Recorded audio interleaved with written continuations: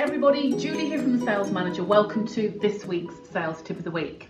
So this week, I want to have a chat with you about what you can do if telesales isn't working for you, but you want to be a bit more proactive and do something a little bit different to try and get in front of those customers.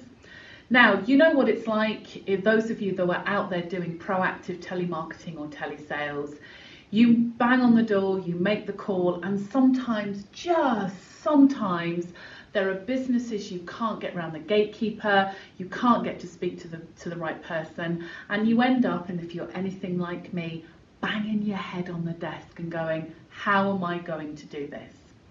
So what I thought I'd do is share with you a little exercise that we used to do back in the days when I was in recruitment, and it worked. It still works today because there are a number of my recruitment clients that still use this little tip.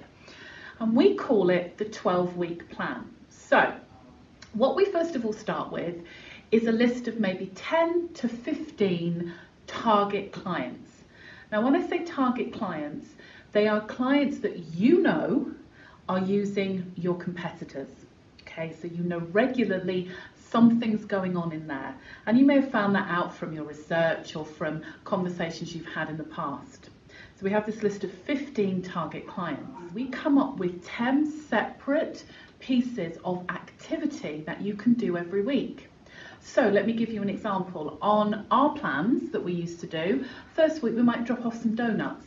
Second week we might drop off a leaflet with a Kit Kat on it and a sachet of coffee and saying take a break on me, and on the leaflet there might be some information related to the business.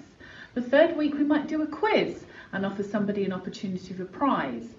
Around Wimbledon week we'd put things like strawberries and cream, but the thing is we would drop it into their reception, we'd leave it on reception for them, and we'd do this regularly every week for 10 or even 12 weeks. The last day you do your drop, what we will be doing is asking to actually speak to that person and try then to get in front of them.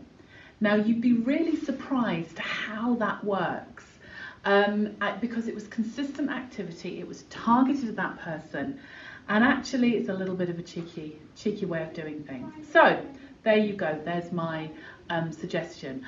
Give it a try. If it tries and it works out for you, then do let me know.